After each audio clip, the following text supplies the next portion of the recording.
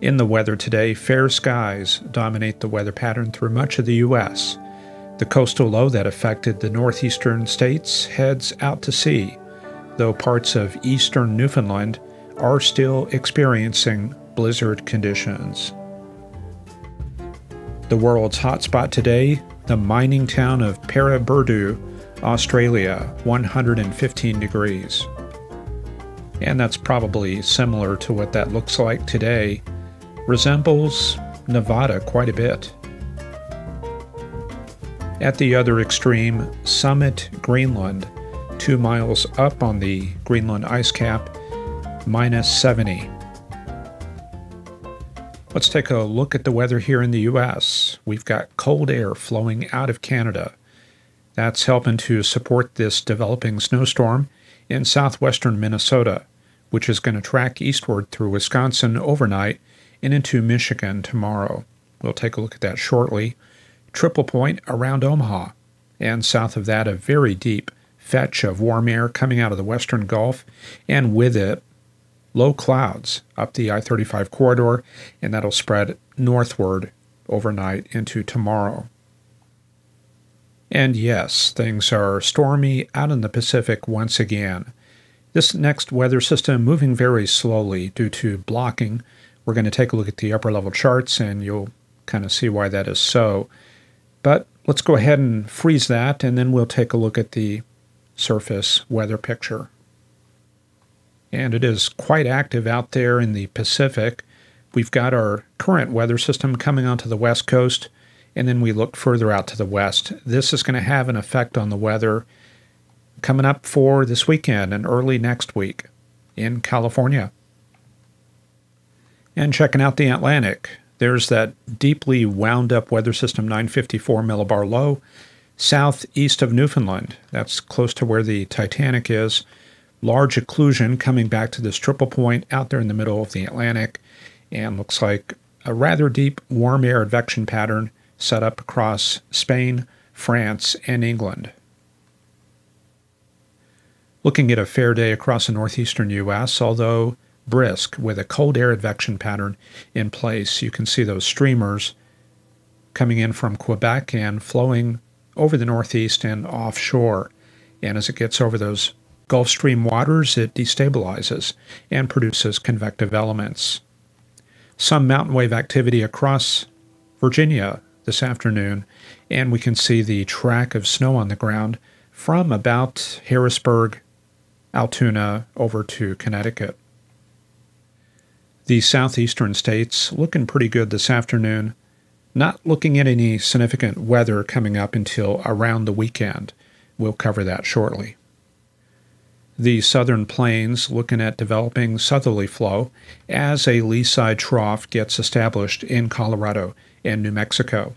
We are advecting moisture northward, and there's a pretty substantial amount of that. The precipitable water products show about 1 inch around Victoria and Corpus Christi, but as we go into tomorrow, some rather stout amounts up to 1.5 inches and close to 2 inches down there in southern Texas. And those are definitely significant because as we go into Thursday and Friday, we're approaching maximum all-time values for mid-February. We're talking about the lower Rio Grande Valley. Fortunately, it looks like a lot of that heavier moisture is going to remain out in the Gulf and transition eastward. And it looks like only Florida will be getting those effects around late Saturday into Sunday. In the short term, a developing frontal system around Sioux Falls, cold front extending like that, and warm front down into Illinois. Some rather significant precip fields showing up in the model data for this evening, and we're talking about southern Minnesota into Wisconsin. It will be moving eastward rather quickly, but those precipitation amounts will be rather intense. And I should specify that as precipitation rates because it is a fast-moving system. The precip will be very intense, but short-lived. Nevertheless, a corridor of 4 to 6 inches running through Minneapolis into northern Wisconsin. And looks like we're going to get this separate area further south along Interstate 90. and some of the dynamic lift associated with that southern band looks to be fairly intense.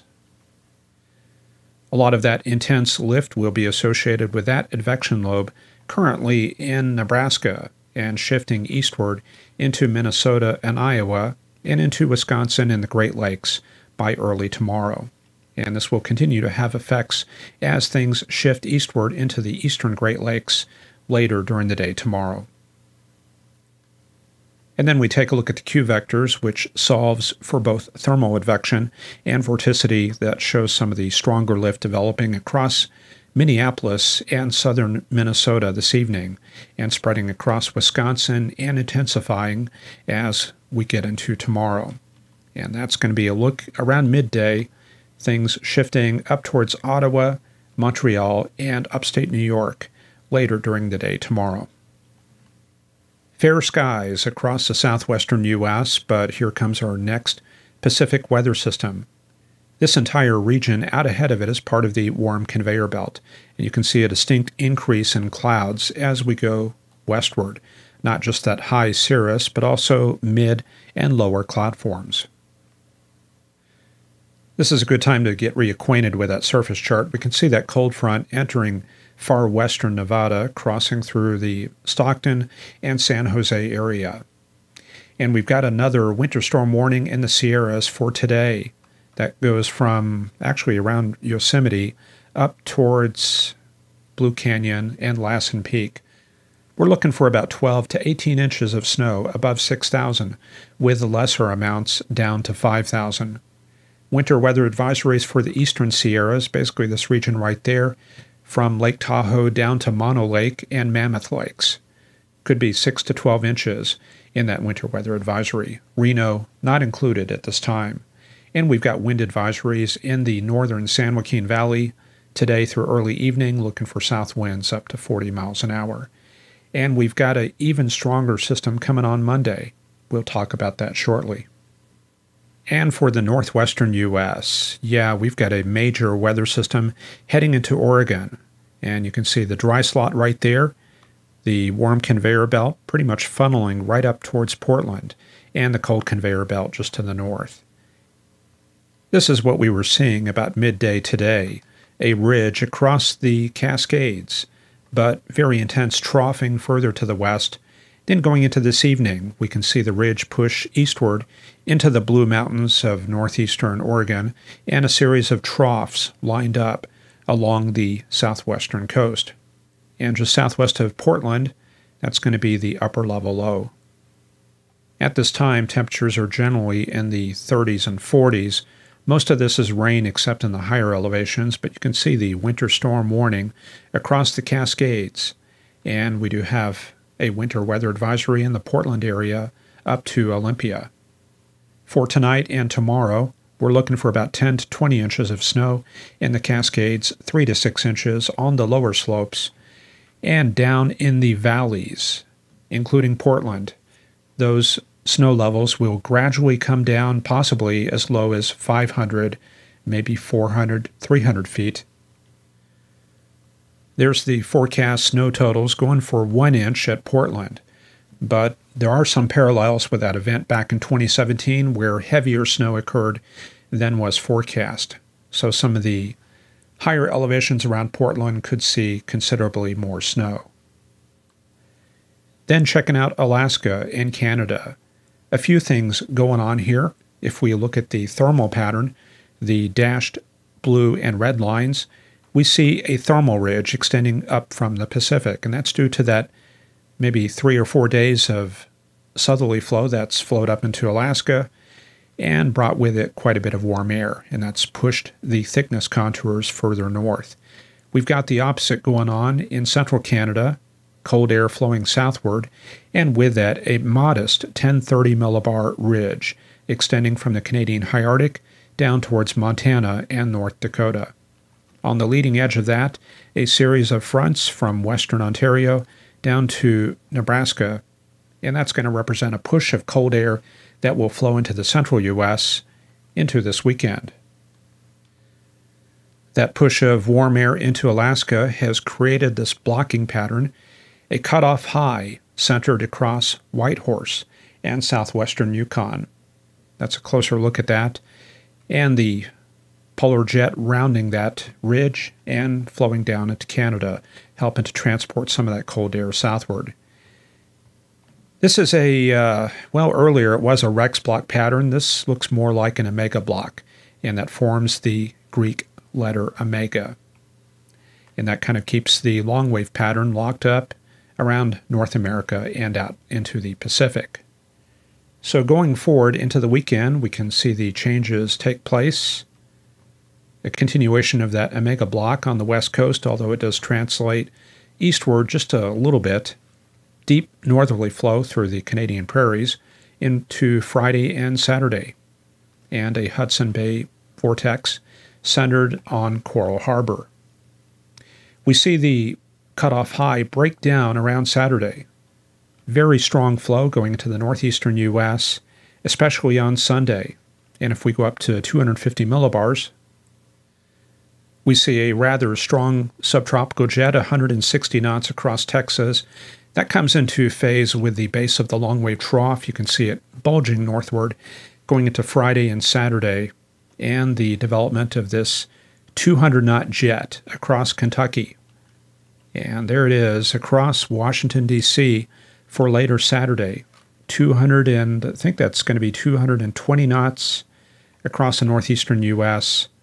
The highest that I've ever seen is 250 knots. So that is definitely coming pretty close. And of course, what everybody wants to know is what's happening in my area. And we'll go ahead and use the GFS as a guide to show us the way going into next week. And I've drawn the fronts on here for you. So going into tonight, there's that compact, intense system going into southern Wisconsin, dumping 4 to 6 inches of snow. Meanwhile, our Pacific weather system moves into the Great Basin area. Widespread snows across Idaho. And they do have the winter weather advisories and even winter storm warnings in the higher elevations in the Tetons and on up into Yellowstone Park, looking for anywhere between 6 and 24 inches of snow. Further north along the interstates, the heaviest impacts will be around Bozeman and Livingston going into tomorrow. Gradually, we see things start to improve in the western U.S. as the bulk of the weather system hits the Rockies. We still have that wound up low up there in Portland and the possibility for some heavy snow in the Portland area. Then we get kind of a break going into Friday. Meanwhile, on the Great Plains, we've got this cyclogenesis taking place. And that will be tapping into that deep moisture that we talked about in South Texas. Again, the precipitable waters in South Texas will be near all-time highs for mid-February. And as we go through the day on Friday, that surface low tracks through Oklahoma into Arkansas. Gusty north winds out to the west along Interstate 40, and gusty southwest winds in Louisiana and South Texas. We can see cold thermal advection moving into the northern plains, thicknesses down to about 500 decameters, and further out to the west, we've got deep southerly flow starting to bring the moisture back up into California once again. As we go into Friday and Saturday, that cold front bolts south through the southern U.S., and conditions get rather stormy as we get upper dynamics start to work on that very moist air mass. And you got that cold air flowing south, height falls in the mid-troposphere, and things are going to get rather grim out there in the Gulf of Mexico. Then going into Sunday, we're looking for rapid clearing as high pressure moves into the central U.S. and drives cold, dry air into the southeastern states. Another Alberta clipper coming south during the day on Sunday, reinforcing some of that cold air. Most of the snow will be concentrated in the Great Lakes region. The lake temperatures are a little bit warm for this time of year, and that will help some lake effect snows get established. Then as we go into Monday, there's our next weather system approaching California. And that will be a major event, tapping into another atmospheric river, looking for QPFs on Monday, about 1 inch in the valleys, 2 to 3 inches in the mountains, and 1 week totals could be as high as 7 to 10 inches in the Sierras and northern coastal range. So we're looking at a return of flooding conditions once again for many parts of California. As we go into the 180-hour point, I had a lot of difficulty placing these fronts. Things got a little bit ambiguous. And typically when that happens, that's a sign that the models are starting to have problems. So I'm not really too sure what to make of the solutions as we get into late next week. It does look like it's stormy. We can see some rather extensive banding of those thickness contours. That tells me that the southern stream is continuing to be active, but the exact details are still a bit uncertain. And I'll just take you through the rest of the sequence right there. Looks stormy once again for the lower Mississippi River Valley and the eastern U.S. More cold air flowing south, but the quantity of that cold air, who really knows?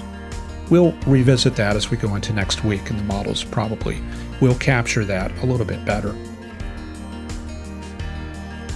And that's all for this edition of Forecast Lab. Thank you very much to our newest Patreon supporters, Chris, Jay and Kate, and Joe Somolsky. I greatly appreciate that support, and it does help keep this program going and helps me prioritize more on this project. However, please head to weathergraphics.com if you haven't seen it already. That is where I have my forecasting books. So you'll want to check that out and maybe pick up a copy. And if you already have my books, well, I've never asked this, but if you already have my books, please post which books you have and what you like about them. And a special thanks to Greg for the great footage taken in the Texas Hill Country yesterday. All right, we'll see you back here once again on Friday for another edition of Forecast Lab. Take care. Bye-bye.